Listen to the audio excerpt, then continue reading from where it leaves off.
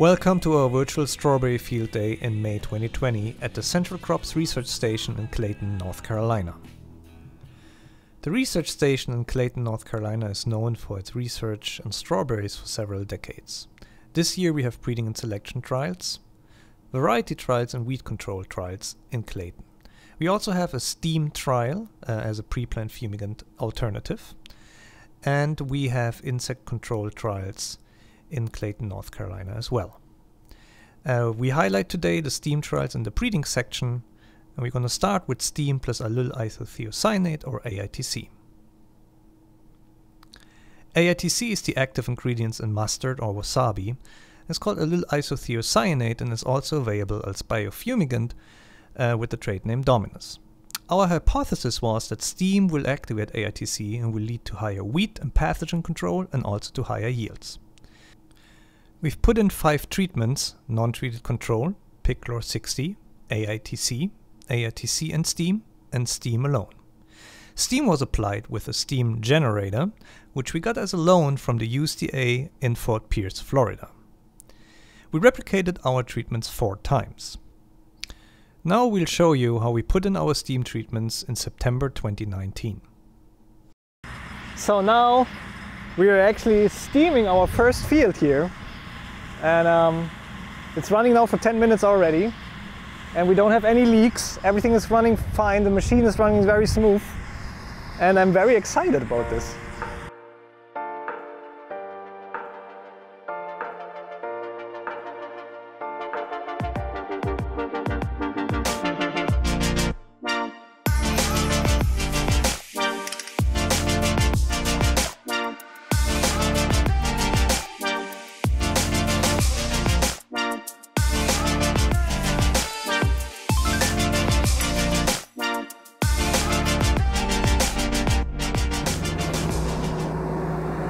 Do you want to come with me? I'm so excited about this.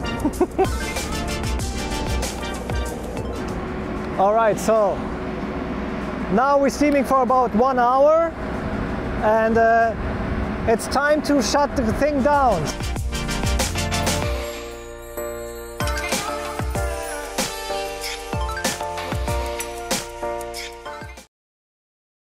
To test our research hypothesis whether or not steam can control weeds and pathogens and increase yield, we injected steam with spike hoses into the ready-made beds in our research trial in Clayton. But before we look at the research results, here's some pictures from our first harvest in mid-April. This is the AITC treatment. This is AITC and steam. They both harvested very well. Picklor 60 started a little bit low, but now is picking up as well. And then this is steam, very similar to Picklor 60 in terms of yield. And then this is the non-treated control, the non-fumigated control.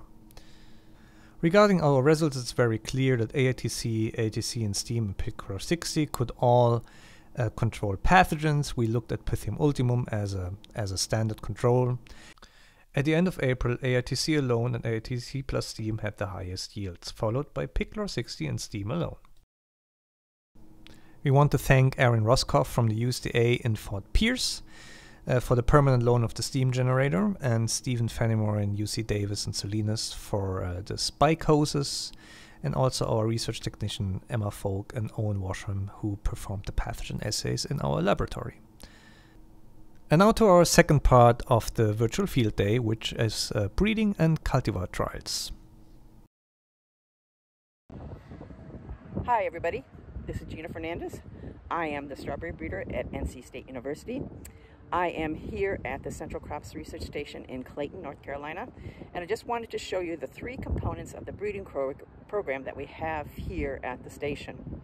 We have a replicated variety/selection trial where we test material from our breeding program and other breeding programs in a replicated trial, and that is right there. We also have a number of selections that we have in single plant plots, and they are this first row here and the back section of this field right here. And then lastly, we have about 5,000 seedlings in this section over here. So those are the 3 components that we have at the station here. You'll hear more about them throughout this virtual field day. Thanks, and Hope to see you soon. Bye.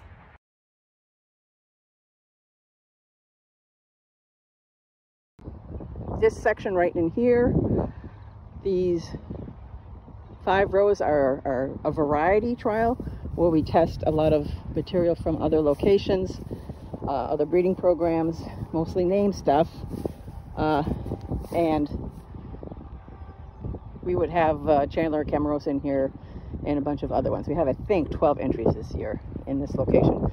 We are only able to harvest a subsample of 25 fruit from these. At this location, we are harvesting the full plots at the Piedmont Research Station. We're here at Central Crops Research Station, May 8th. This is Chandler. The variety trial here was planted the 8th of October. Chandler looks a little overcropped. We did have a mild or warm fall and mild winter. Rocco, early season, smaller in size, nice appearance, good yield. This is Liz, good yield, nice fruit shape. Here is Ruby June,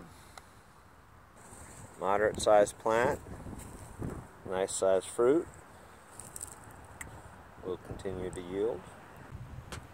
Kalinda, European variety, good sized plant, nice sized fruit.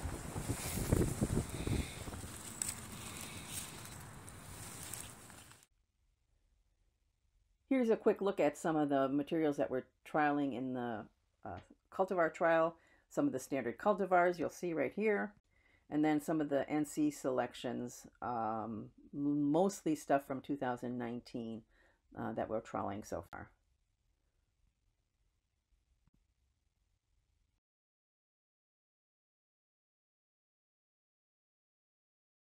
Hello, I am Jose Guillermo Chacon. I am a postdoctoral fellow working with Gina Fernandez in strawberry breeding. And here in the background you see some of those selections that we are evaluating for yield, taste, and disease resistance. And part of my work is to evaluate in the field, but also apply some molecular and phytopathological tools, but to get more information out of those selections, if they are resistant, if they are susceptible to several diseases. And maybe the more important ones right now are the anthracnose pathogens, the fruit rot and the crown rot.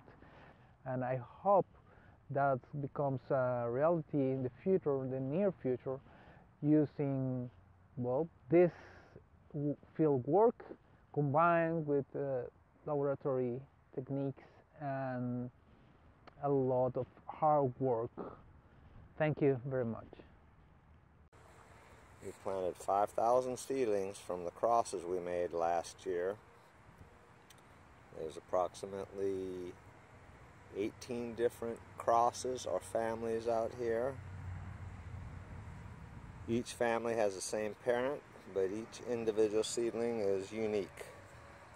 We use a flagging system along with some stakes with notes on there to help us identify the plants that we find that we like. Some of the parents had agronomic characteristics that we found superior, such as yield, shape, flavor, plant architecture. We crossed those with varieties that had superior disease-resistant traits. And the job now is to find the complete package for the next strawberry variety. So here is a selection from last year in a 20 plant plot, and we've continued to like it. We will carry it on till next year, and Then we will put it over here in what would be our replicated trial. To summarize, the NC State strawberry breeding program has 3 stages. About 5,000 seedlings are evaluated at the central crops and the horticulture crops research stations. 29 selections are evaluated at the central crops research stations, and a replicated cultivar trial is performed at central crops and Piedmont research stations every year. To evaluate the 5,000 seedlings, each plant is looked at in a time frame of 1 to 2 weeks, and plants with good traits are flagged with colored flags on wooden stakes as shown in the video earlier. Now let's see how plants from the cultivar trial and the selection trial are being evaluated this year. During COVID-19, fruit evaluations were done in Dr. Fernandez's house. In the field, horticulture traits such as plant vigor, appearance, cap size and firmness are evaluated, and also disease resistance. In the laboratory we take yields, 25 berry weights, sugar levels, and we look at color, seed location, internal color and shape. We also freeze 5 berries for later assessment of pH, TA and anthocyanins. And our lab dog has her very own evaluation criteria. At the end of this video, we want to show you some of the advanced selections which we are looking at the moment in our trials.